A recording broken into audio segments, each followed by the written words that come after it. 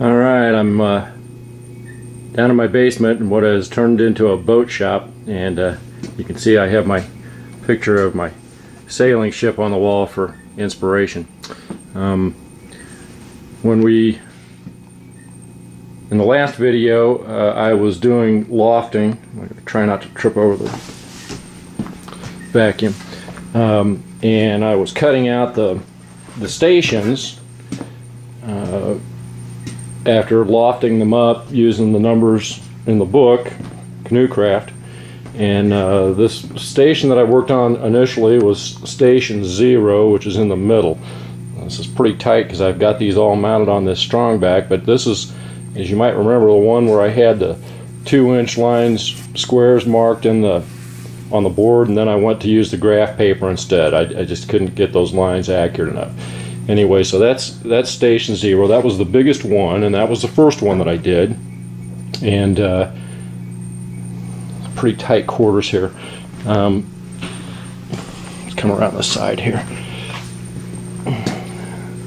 You can see that I've cut out all the stations. I lofted all of them up on the graph paper, and then cut out the graph paper, and then traced it onto the plywood, and made each of the various stations. So your middle station here is station 0, and you can see that I've got a center line marked on there. Maybe you can see it.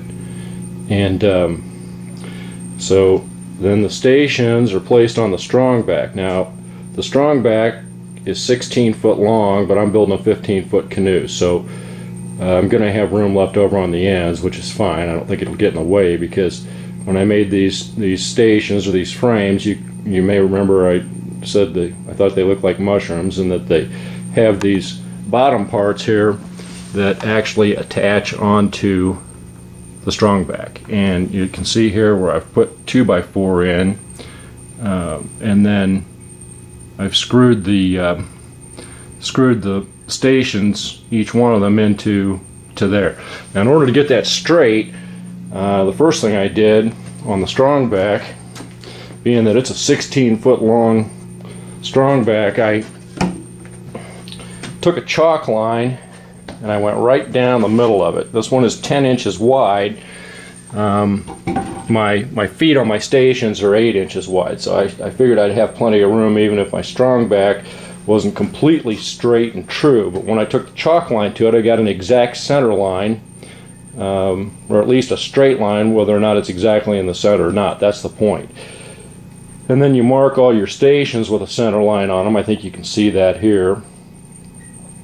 And you just make that center line match up on the chalk line.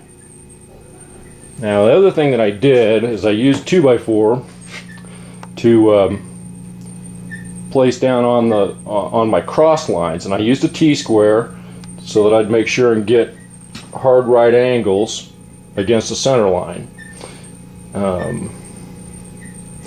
And these are all spaced a foot apart. That's the way this plan calls for this.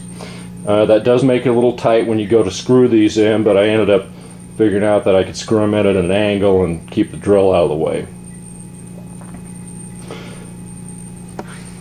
So we've got them all placed. Now, the other thing that I'm noticing a little bit is that there's a little bit of bend in some of the plywood. It's not absolutely perfectly straight and flat in places, even between stations 0 and 1 here. And you can't tell probably with the camera, but it doesn't feel like it's true that it's equidistant from like the shear lines down here to the next one. I'm going to use a batten on these that I'll probably staple on here just to trim up and measure and make sure that they're equidistant in all respects, top to bottom and in the middle. And when you start putting the stripping on, you start putting it on the shear line, where the gunwale is or will be. And remember, we're doing this upside down, so we'll start on the shear line and run a strip all the way on each side, and then we'll just build the strips up from there. Now, I still haven't made the stems. I've cut out pieces for this, and of Quite honestly, the book was wrong on one of the numbers when I was lofting up the ends here. A quick Google search verified that I wasn't just doing something wrong myself. And I don't have this exactly the way I want them, but I'm going to laminate some stems out of very thin wood, build them up on the ends of these end pieces. And we'll do that. We'll have to do that before we ever start doing any stripping. The other thing that I did is I went to Lowe's and I found some pretty nice 16-foot cedar. You got it laying down here along the side of the Strongback, and at the moment I've got 3 pieces, and they're 1 by 6. This adventure has also caused us to buy a new circular or table saw, and I'm planning on ripping these cedar boards into 1/4-inch strips,